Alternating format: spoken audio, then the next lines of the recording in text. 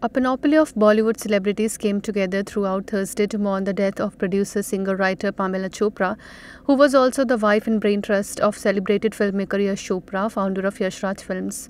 After she was cremated in the morning hours on Thursday, members of the Hindi film fraternity made a beeline to the Chopra mansion on the Juhu Tara Road area of Mumbai to pay their respect to the departed soul.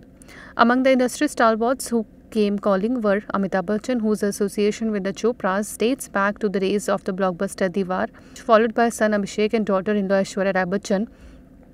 Shah Rukh Khan, who came with son Aryan, Shabana Azmi, they were all received by Yash and Pamela Chopra's younger son Uday Chopra. SRK recently delivered the blockbuster Pathaan for YRF, just as he had done with Dar and Dilwale Dulhania Le Jayenge, for which Pamela Chopra sang the number Ichak Dana. His DDLJ co-star Kajol, who is the first cousin of Rani Mukherjee, Yash and Pamela Chopra's daughter-in-law. Other members of the film fraternity to visit the Chopra home and pay their respect were Hrithik Roshan, Ranveer Singh and Deepika Padukone, John Abraham, Vicky Kaushal and Katrina Kaif, Shraddha Kapoor, Poonam Dhillon, Simi Grewal and composer Salim Merchant of the Salim Suleiman duo. Pamela Chopra had been admitted to Mumbai's Lilavati Hospital 2 weeks ago due to an age-related illness. She was reportedly put on ventilator by the doctors, but her health deteriorated. INS report. Subscribe to our channel. Just click on the bell icon for all the latest updates.